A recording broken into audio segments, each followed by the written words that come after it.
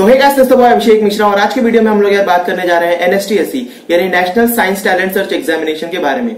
तो इस वीडियो में बेसिकली हम लोग यार एनएसटीएसई एग्जामिनेशन के बारे में डिटेल में डिस्कशन करने वाले हैं। इसके एलिजिबिलिटी क्राइटेरिया क्या होती है, एग्जाम पैटर्न कैसा है, सिलेबस कैसा है, कट ऑफ कितना जाता है, रजिस्ट्रेशन किस तरीके से करना है, एग्जाम फी कितना है, कौन से मटेरियल आपको प्रोवाइड किए जाते हैं, इंपॉर्टेंट बुक्स कौन से हैं, किस तरीके से आप अपनी प्रिपरेशन कर सकते हो, हर एक चीज को लेकर के हम लोग यार डिटेल में डिस्कशन करेंगे। तो सबसे पहले तो यार ये जानना जरूरी है कि आखिर एनएसटीएसई एग्जामिनेशन होता क्या है। तो यार एनएसटीएसई यानी national science talent search examination एक बहुत ही प्रेस्टिजियस स्कॉलरशिप एग्जामिनेशन है जो आपके नेशनल लेवल पर कंडक्ट करवाई जाती है। ये एग्जामिनेशन यार यूनिफाइड काउंसिल हैदराबाद के द्वारा कंडक्ट करवाई जाती है। Unified council professionally manage progressive organisation है यार। तो इस एग्जामिनेशन का मेन ऑब्जेक्टिव ये है कि यार वैसे स्टूडेंट्स को सिलेक्ट करना जिनका दिमाग बहुत ही क्रिएटिव हो, क्रिएटिव थिंकिंग हो, टैलेंटेड स्टूडेंट्स हो, जो साइंस की फील्ड में आगे अपना करियर बनाना चाहते हैं। सेकेंडरी लेवल से ही वो अपने आप को जज कर सकते हैं कि नेशनल लेवल पर आप कहां स्टैंड कर रहे हैं। तो भैया एनएसटीएसई एग्जामिनेशन एक स्टूडेंट क्यों दे, क्यों हम इस एग्जामिनेशन में बैठे, इस एग्जामिनेशन की इंपॉर्टेंस क्या है, क्यों एक स्टूडेंट को एग्जामिनेशन देना चाहिए।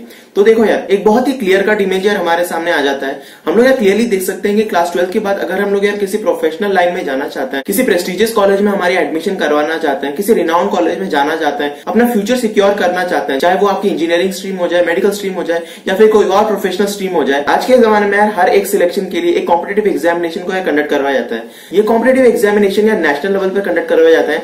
नेशनल लेवल पर लाखों बच्चों के बीच में आपको कॉम्पीट करना पड़ता है, अपनी एक रैंक लानी पड़ती है, उस रैंक के बेसिस पर आपका सिलेक्शन होता है और सिलेक्शन पे बेसिस पर आपको सीट दिया जाता है। तो आपने कई बार सुना होगा कि स्टूडेंट का एम्स में हो गया, एनआईटी में हो गया, आईआईटी में हो गया, बड़े बड़े रिनाउंड कॉलेज में एडमिशन हो जाता है और लोग कहते हैं कि यार इनका गिफ्टेड माइंड होता है। गिफ्टेड माइंड बिल्कुल नहीं होता है यार, इनका फाउंडेशन लेवल ही बहुत ज्यादा स्ट्रांग होता है। फाउंडेशन लेवल किस तरीके से बच्चे स्ट्रांग करते हैं, ये बच्चे यार बेसिक लेवल से, फाउंडेशन लेवल से शुरुआत से ही अपनी प्रिपरेशन शुरू कर देते हैं, एडवांस प्रिपरेशन करते हैं, नेशनल लेवल पर खुद को जज करते हैं कि नेशनल लेवल पर वो कहां स्टैंड कर रहे हैं, उनकी पोजीशन कितनी है, डिफरेंट कॉम्पिटेटिव एग्जामिनेशंस में बैठते हैं, जैसे कि आपका एसओएफ का ओलंपियाड हो जाता है, एनटीएसई हो जाता है, केवीपीआई हो जाता है। यानी वो काफी शुरुआत से अपनी प्रिपरेशन कर रहे हैं, खुद को जज कर रहे हैं कि नेशनल लेवल पर वो कहां स्टैंड कर रहे हैं। आज के जमाने में कॉन्सेप्चुअल लर्निंग को बहुत ज्यादा इंपॉर्टेंस दिया जा रहा है। तो जितने भी नेशनल लेवल के कॉम्पिटेटिव एग्जामिनेशंस होते हैं वो बहुत ही इंपॉर्टेंट होते हैं आपके फाउंडेशन लेवल से, ताकि आपको पता चल सके कि आप नेशनल लेवल पर कहां स्टैंड कर रहे हो, तब जाकर के आप किसी रिनाउंड कॉलेज में एडमिशन ले सकते हो। तो इन सभी चीजों को ध्यान में रखते हुए यार डिफरेंट कॉम्पिटेटिव एग्जामिनेशन में एक स्टूडेंट को जरूर बैठना चाहिए। तो यार एनएसटीएसई इन सभी एग्जामिनेशन की तरह ही एक बहुत ही रिनाउंड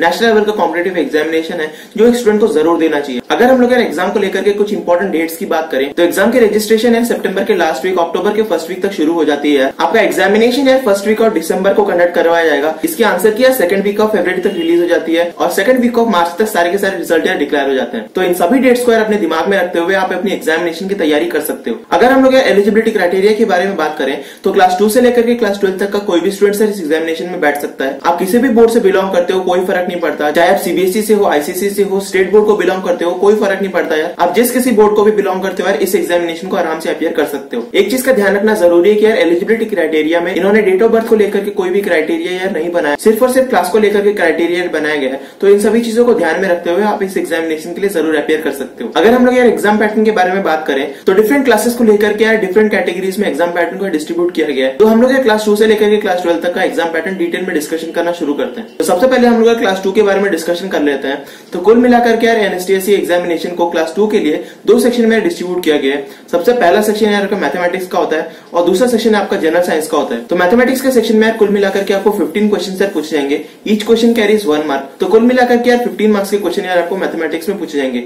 अगर हम लोग जनरल साइंस की बात करें तो यहाँ पर यार आपको 25 क्वेश्चन सर पूछे जाएंगे, ईच क्वेश्चन कैरीज 1 मार्क। तो 25 मार्क्स के क्वेश्चन यार आपको जनरल साइंस के पूछे जाएंगे। अगर हम लोग टोटल कैलकुलेट करें तो कुल मिलाकर के यहाँ पर आपको 40 क्वेश्चन सर पूछे जाएंगे और फुल मार्क यार आपको 40 मार्क्स का बनता है। अगर हम लोग क्लास 3 से लेकर के क्लास 5 तक के स्टूडेंट्स की बात करें तो कुल मिलाकर के यहाँ पर आपको 3 सेक्शन में क्वेश्चन को यार पूछे जाएंगे। सबसे पहला सेक्शन यार आपको मैथमेटिक्स का होता है, इसमें आपको कुल मिलाकर के 25 क्वेश्चन यार पूछे जाएंगे, ईच क्वेश्चन कैरीज 1 मार्क। तो 25 मार्क्स के क्वेश्चन यार आपको पूछे जाएंगे मैथमेटिक्स सेक्शन में।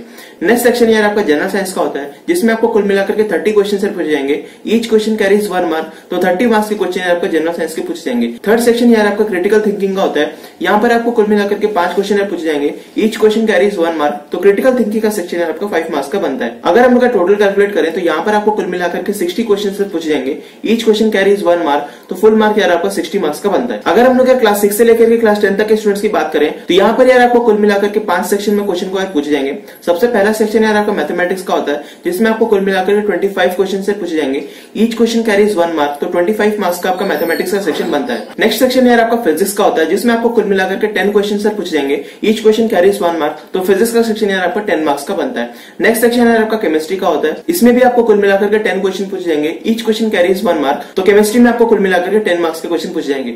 नेक्स्ट सेक्शन यार आपको बायोलॉजी का होता है, जिसमें आपको कुल मिलाकर के 10 क्वेश्चन पूछ जाएंगे। Each question carries 1 mark. तो 10 मार्क्स के क्वेश्चन आपको बायोलॉजी में भी पूछ जाएंगे। लास्ट सेक्शन आपको क्रिटिकल थिंकिंग का होता है, इसमें आपको कुल मिलाकर के 5 क्वेश्चन पूछ जाएंगे। Each question carries 1 mark. तो क्रिटिकल थिंकिंग का सेक्शन यार आपको 5 मार्क्स का बनता है। अगर हम लोग टोटल कैलकुलेट करें तो यहाँ पर आपको कुल मिलाकर के 60 क्वेश्चन से पूछ जाएंगे। Each question carries 1 mark. तो फुल मार्क यार आपको 60 मार्क्स का बनता है। अब हम लोग class 11th and class 12th के बारे में डिस्कशन कर लेते हैं। तो यहाँ पर क्वेश्चन पेपर को हम लोग 2 कैटेगरीज में डिस्ट्रीब्यूट कर सकते हैं। एक एग्जाम पैटर्न यार आपका पीसीएम का होता है और दूसरा एग्जाम पैटर्न यार आपका पीसीबी का होता है। अगर हम लोग पीसीएम एग्जाम पैटर्न की बात करें तो यहाँ पर आपको कुल मिलाकर के 4 सेक्शन में क्वेश्चन को आप पूछ जाएंगे। सबसे पहला सेक्शन आपका मैथमेटिक्स का होता है, जिसमें आपको कुल मिलाकर के 25 क्वेश्चन से पूछ जाएंगे। Each question carries 1 mark. तो मैथमेटिक्स सेक्शन में आपको कुल मिलाकर के 25 मार्क्स के क्वेश्चन पूछ जाएंगे। दूसरा सेक्शन आपका फिजिक्स का होता है, जिसमें आपको कुल मिलाकर के 15 क्वेश्चन से पूछ जाएंगे। Each question carries 1 mark. तो 15 मार्क्स के क्वेश्चन आपको फिजिक्स में पूछ जाएंगे। थर्ड सेक्शन यार आपका केमिस्ट्री का होता है, इसमें आपको कुल मिलाकर के 15 क्वेश्चन से पूछ जाएंगे। Each question carries 1 mark. तो 15 मार्क्स के क्वेश्चन यार आपको केमिस्ट्री में पूछ जाएंगे। लास्ट सेक्शन यार आपका क्रिटिकल थिंकिंग का होता है, इसमें आपको 5 क्वेश्चन से पूछ जाएंगे। Each question carries 1 mark. तो 5 मार्क्स के क्वेश्चन आपको क्रिटिकल थिंकिंग में पूछ जाएंगे। अगर हम लोग टोटल कैलकुलेट करें तो यहाँ पर आपको कुल मिलाकर के 60 क्वेश्चन से पूछ जाएंगे। Each question carries 1 mark. तो फुल मार्क यार आपको 60 मार्क्स का बनता है। वहीं पर अगर हम लोग पीसीबी एग्जाम पैटर्न की बात करें तो यहाँ पर भी आपको कुल मिलाकर के 4 सेक्शन में क्वेश्चन पूछे जाएंगे।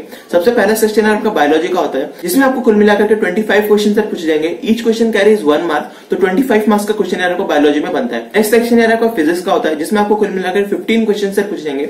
Each question carries 1 mark. तो फिजिक्स का सेक्शन यार आपको 15 मार्क्स का बनता है। नेक्स्ट सेक्शन आपका केमिस्ट्री का होता है, जिसमें आपको कुल मिलाकर 15 क्वेश्चन से पूछे जाएंगे। Each question carries 1 mark. तो केमिस्ट्री का सेक्शन यार आपको 15 मार्क्स का बनता है। लास्ट सेक्शन यार आपका क्रिटिकल थिंकिंग का होता है, जिसमें आपको कुल मिलाकर 5 क्वेश्चन से पूछे जाएंगे। Each question carries 1 mark. तो क्रिटिकल थिंकिंग का सेक्शन आपका 5 मार्क्स का बनता है। तो अगर आप टोटल कैलकुलेट करते हो तो यहाँ पर भी आपको कुल मिलाकर के 60 क्वेश्चन से पूछे जाएंगे। Each question carries 1 mark. तो फुल मार्क यार आपका 60 मार्क्स का बनता है। अब हम लोग एग्जाम फी और रजिस्ट्रेशन के बारे में डिटेल में डिस्कशन कर लेते हैं। तो कुल मिलाकर के यार 2 तरीकों से आप अपना रजिस्ट्रेशन कर सकते हो। सबसे पहला मेथड यार आपका इंडिविजुअल रजिस्ट्रेशन होता है और दूसरा मेथड आपका स्कूल के थ्रू होता है। तो दोनों रजिस्ट्रेशन के बारे में हम लोग डिटेल में डिस्कशन कर लेते हैं। अगर हम लोग इंडिविजुअल रजिस्ट्रेशन की बात करें तो यहाँ पर आपका एग्जाम फी 300 रुपीज का होता है। इंडिविजुअल रजिस्ट्रेशन किस तरीके से किया जाता है, क्या प्रोसेस है, किन चीजों का ध्यान रखना जरूरी है, इसके ऊपर एक सेपरेट वीडियो बना करके मैं आपको डिटेल में एक्सप्लेन कर दूंगा यार। बहुत सारी चीजें यार इसमें इंक्लूडेड है। आपको कई सारे मटेरियल प्रोवाइड किए जाएंगे, किस तरीके से फॉर्म भरना चाहिए, कहाँ से भरना चाहिए, इन सभी चीजों को लेकर के हम लोग एक सेपरेट वीडियो में जरूर डिस्कशन करेंगे। अगर आप लोग स्कूल के थ्रू रजिस्ट्रेशन करना चाहते हो तो ये थोड़ा सा कॉम्प्लेक्स प्रोसेस हो जाता है यार। अगर आपके स्कूल में रजिस्ट्रेशन हो रहा है, अगर आपका स्कूल रजिस्ट्रेशन करवाता है तो आप आराम से जाकर के स्कूल के थ्रू भी कर सकते हो। स्कूल के थ्रू एग्जाम फी यार आपको 150 रुपीज का होता है। तो अगर आपका स्कूल यार रजिस्ट्रेशन करवाता है तो अपने स्कूल के थ्रू भी रजिस्ट्रेशन करवा सकते हो। इंडिविजुअल रजिस्ट्रेशन के बारे में मैं आपको सेपरेट वीडियो में जरूर एक्सप्लेन कर दूंगा। अगर हम लोग यार मॉडल क्वेश्चन पेपर या फिर प्रीवियस ईयर क्वेश्चन पेपर्स की बात करें तो यार यूनिफाइड काउंसिल खुद से यार क्वेश्चन पेपर प्रोवाइड करता है, लेकिन यार इस चीज के लिए चार्जेस लगते हैं। तो अगर आप चाहो तो इनका ऑफिशियल वेबसाइट से ले सकते हो। 40-50 रुपीज के अंदर आ जाता है यार। सारे के सारे question paper, previous year question paper, model question paper, ये सारी की सारी चीजें यार आपको प्रोवाइड कर दी जाएंगी। लेकिन कई सारे क्वेश्चन पेपर यार विदाउट चार्ज भी होते हैं। तो अगर आप चाहो तो उन सभी चीजों को भी अफोर्ड कर सकते हो। तो यार नीचे डिस्क्रिप्शन बॉक्स में एक लिंक गिवन है, वहां पर जाकर के इन सभी चीजों को फ्री में आप डाउनलोड कर सकते हो। Question paper, sample paper, previous year question paper, ये सारे के सारी चीजें यार फ्री में अवेलेबल है। तो अगर आप चाहो तो इन सभी चीजों को आराम से जाकर के डाउनलोड कर सकते हो। अगर हम लोग टेस्ट सेंटर्स के बारे में बात करें तो आपके अपने स्कूल में यार आपका एग्जामिनेशन होने वाला है।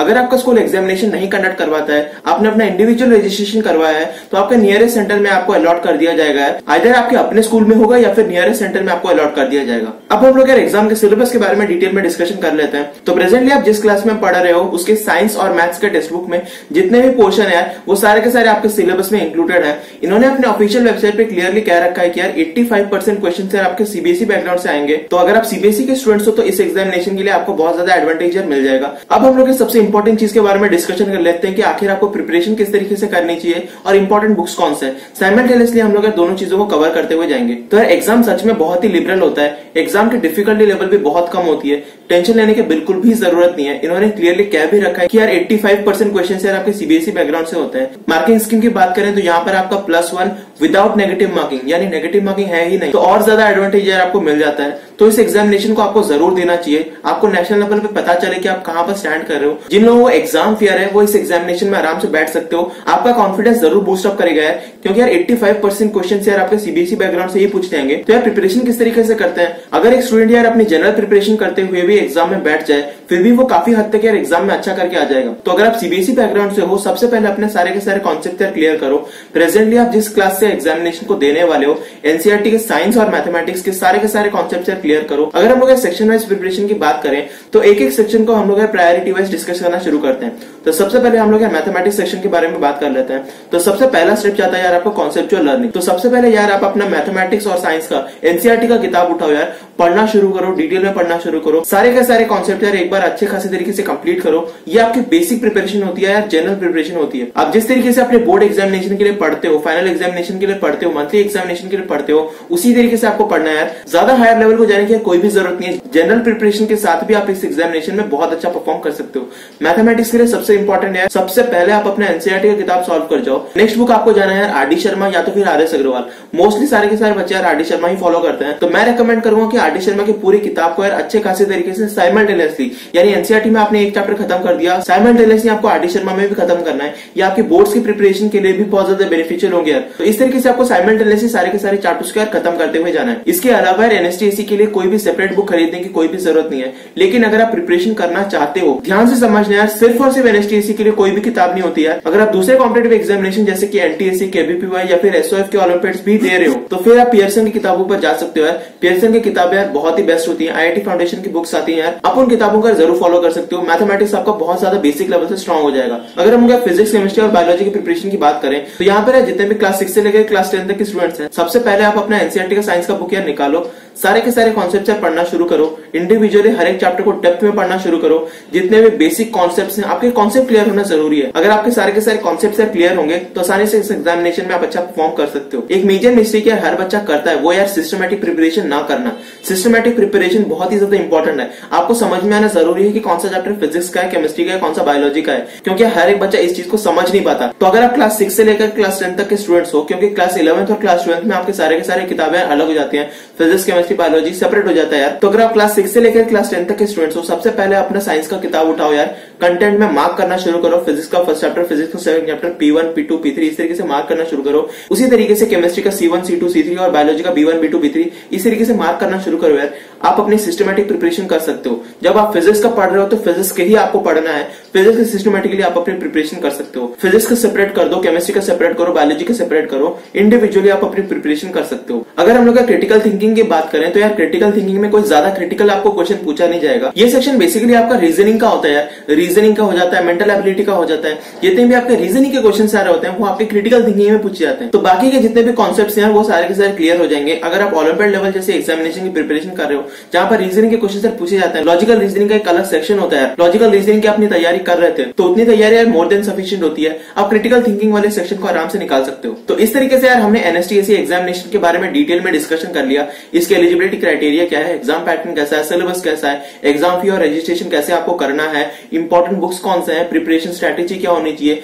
बहुत ही सिंपल एग्जामिनेशन है यार, एक स्टूडेंट को जरूर देना चाहिए। आसानी से आप नेशनल लेवल पर अपना कंपटीशन लेवल जान सकते हो कि आप कहां पर स्टैंड कर रहे हो, आपकी पोजीशन कितनी है। एक स्टूडेंट को ये एग्जामिनेशन जरूर देना चाहिए यार। बेसिक लेवल से यार क्लास 2 से लेकर क्लास 12 तक का कोई भी स्टूडेंट सर इस एग्जामिनेशन को दे सकता है। इस एग्जामिनेशन की सबसे बड़ी डिफिकल्टी यही है कि यार बहुत सारे बच्चों को इस एग्जामिनेशन के बारे में पता ही नहीं है। तो यार इस वीडियो को जरूर शेयर करो अपने दोस्तों के साथ। किसी जूनियर को जानते हो, किसी सीनियर को जानते हो जो आपसे बड़ा है, छोटा है, वो पढ़ना चाहता है, अपने जितने भी फ्रेंड सर्कल है उन सभी के साथ यार इस वीडियो को जरूर शेयर करो। अगर एग्जामिनेशन की अवेयरनेस बढ़ेगी तो यार बहुत सारे बच्चे इस एग्जामिनेशन को देंगे, कंपटीशन बढ़ेगा, आपको पता चलेगा कि आप नेशनल लेवल पर कहां स्टैंड कर रहे हो। एक ट्रू कंपटीशन यार होता है। सो होप आपको सारे के सारी चीजें यार क्लियर हो गई होगी। अगर आपको कोई डाउट हो या फिर मैंने कोई पॉइंट छोड़ दिया हो तो नीचे कमेंट सेक्शन में जरूर पूछो यार, मैं उसका रिप्लाई जरूर दूंगा। तो तब तक नहीं करते यार, सी have a good day and bye.